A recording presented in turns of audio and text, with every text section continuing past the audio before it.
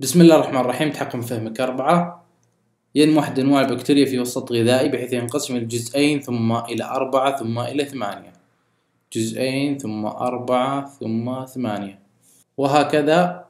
إذا بدأ مجتمع هذا النوع من البكتيريا بعدد 10، يعني يبدأ ب10، راح تكون 10 2 4 8 نفس الطريقة. 10 يعني ندبل 10 20 40 80 وهكذا.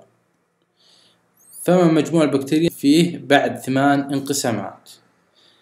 طيب بعد 8 انقسامات، هذه مثلا الانقسام الأول الثاني الثالث الرابع، المطلوب بعد 8 انقسامات يعني n يساوي 8.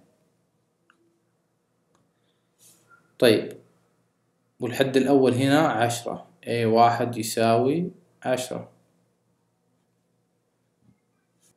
R يساوي 20 تقسيم 10، 20 تقسيم 10، صفر يروح مع صفر يساوي 2.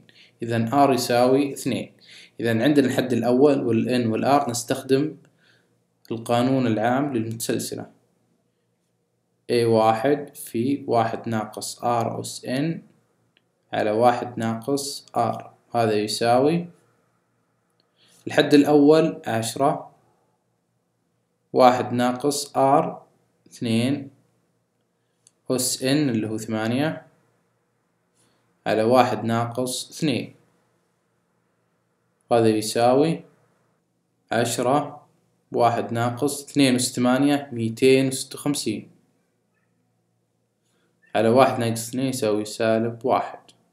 إذن 10 في 1 ناقص 256 -255 على -1. 10 في -255 يساوي -2550 على -1. سالب مع سالب يروح يبقى 2550.